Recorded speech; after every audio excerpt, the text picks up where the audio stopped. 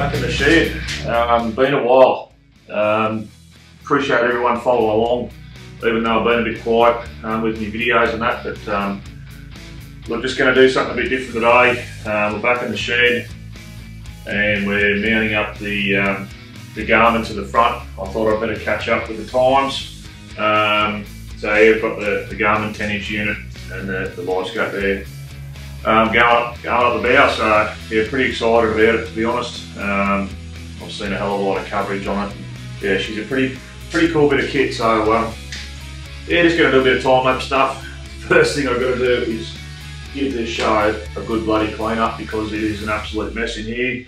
I've had trips and things going everywhere and all sorts going on with the boat and getting out and about and stuff like that. So yeah, there's lure boxes and lures and rods and all the rest of it floating around everywhere. I've got a unit to pull off the front and new one going on. So we'll get cleaned up, get all from under the decks cleaned out, strip all the decks out and get this new bit of kit wired up. We'll get into it.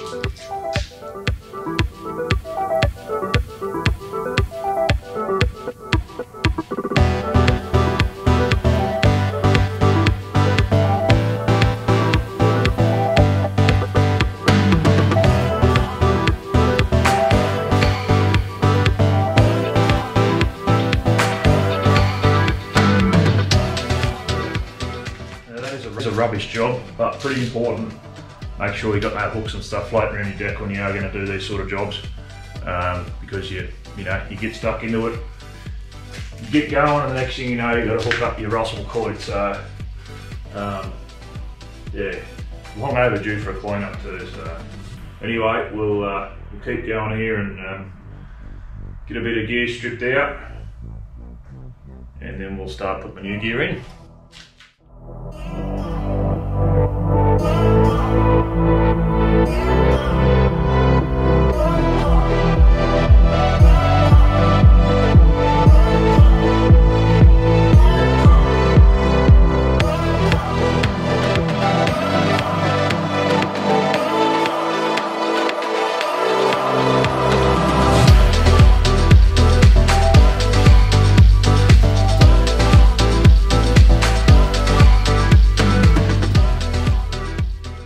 Now hold on a minute. I know what you're probably going to be thinking, and if you're thinking this is going to be a video about bashing one brand or promoting another brand or whatever, you've come to the wrong place. That's not what this is about. The idea behind the Garmin is basically to try something different. I've been fishing under the Lowrance Sounders ever since, I don't know, I fished with my old man when I was a kid, I suppose. You know, obviously the Garmin Livescope's been doing great things, and I thought I'd jump on and see what all the hype is about. I'm pretty excited actually, and yes, the active target is out now. It's been released, so I've just taken a unit off that's capable of running that active target to put the Garmin up there. It's personal choice to try a different brand and see what the story is there. I do have some really good support from Riverina Marine. They've been fantastic down there, and got a full range of the Garmin gear, so went and seen them, and yeah, walked out with a 10-inch Ecomat Ultra and the Livescope transducer. So I just thought I'd just throw that in there, just to, I don't know, try and clear it up a bit, I suppose, and let anyone know who's looking for me to bash a brand, you've come to the wrong place. Anyway, let's get on with it.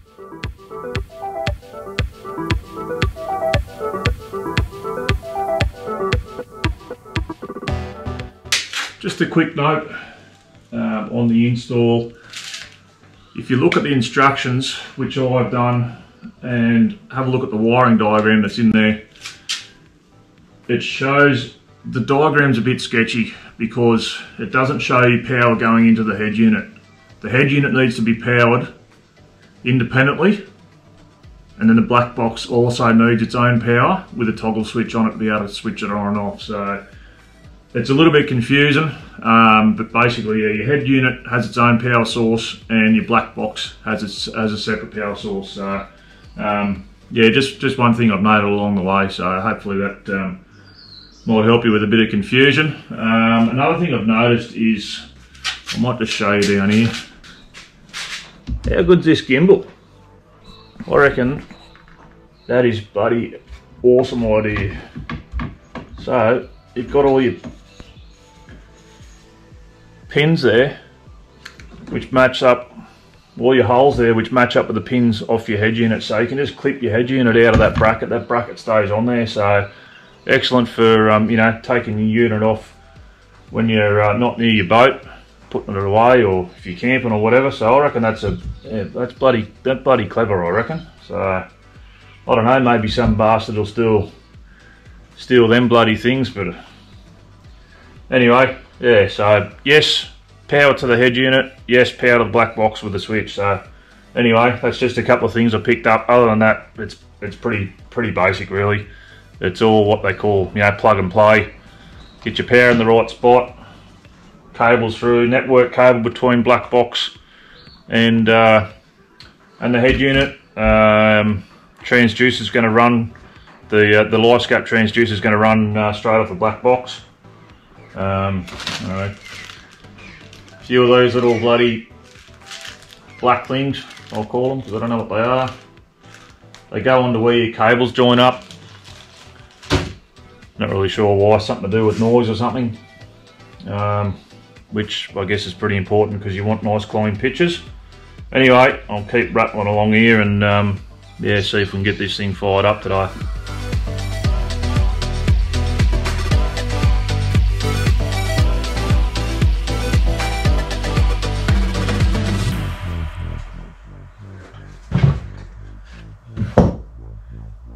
So the other thing I've decided to do with this install is to add a third battery to the boat. Live technology draws a reasonable amount of power, and when you're having big days out on the water, you want everything to be running well. So the 450 Quintrex has got a second crate up front here, so I'm going to throw a box in. I've got all sorts of bits and pieces here.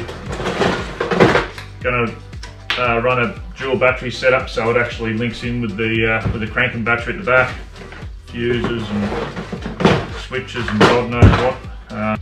Box there, we've got another battery there to go in, and you know, the two batteries are going to talk to each other, so I can run power each direction if I get stuck or whatever. So, which would be good, which means, you know, nice clear pictures through the Livescope because there's no voltage issues and things like that. And then yeah, just the other battery just runs the motor guide on its own. So yeah, it's a little bit more weight, but really with the tuned up Yemi 84 stroke on the back there, I don't have any trouble with the weight in this boat anyway. She'll sink before she slows down really. So anyway, we'll get fiddling here. I've got a fair bit of wire and stuff to do, so we'll keep on keeping on.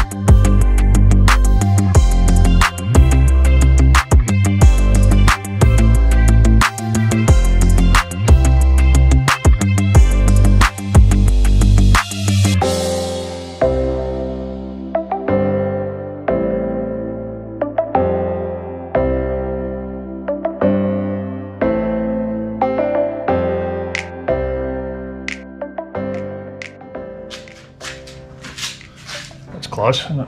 Anyway, just another quick one along the way. Just with the power to the head unit here on the Garmin. Black and red, obviously negative and positive. Now you've got this transmit and receive wires here, which are to do with linking up with eco map units. I'm not going to be doing that, so I'm just going to twist them over themselves and tuck them in there out of the way. So just a little tip, save you Googling that one. But other than that, it's all pretty straightforward. I've got my dual battery setup going. Inline fuses everywhere on that. So now I've got my cranking battery hooked up to the battery up here that's going to run the Livescope off the Garmin there. Black box is in. What else is there? I'm not too sure yet what I'm using for a pole. I do have something in the pipeline on its way, which is looking pretty good, but yeah, it's not quite ready yet, so I'll stick with the old PVC pole for now, and that'll be that. So I'll be poking that cable up through the deck and just sitting it on top.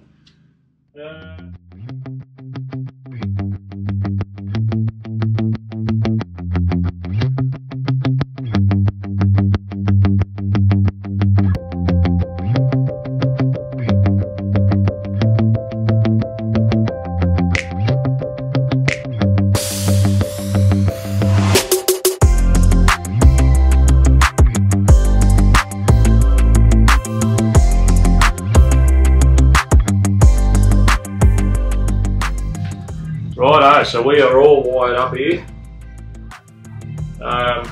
We're going to kick her in the guts. One thing I'll add in is you've got to run an isolator for your black box to run your Panoptix Livescope. And so what I've done is I've actually linked that isolator, which is in my dashboard in there behind you. I've linked that isolation switch into my head unit as well, because they're running off their own battery, as I was telling you earlier.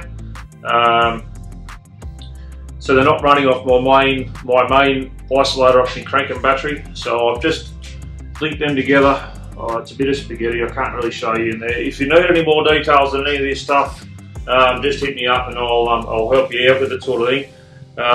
But you know, there's a lot of fiddling around, a lot of mucking around, which is why we've done the time-lapse sort of thing. But anyway, hope you enjoyed all that sort of stuff. And if you have any more queries, just hit me up and I can explain exactly how I've wired in. But yeah, so I've got a toggle switch on my dash, which will cut the power to the black box, which draws a little bit all the time otherwise, and will also kill the power to my head unit.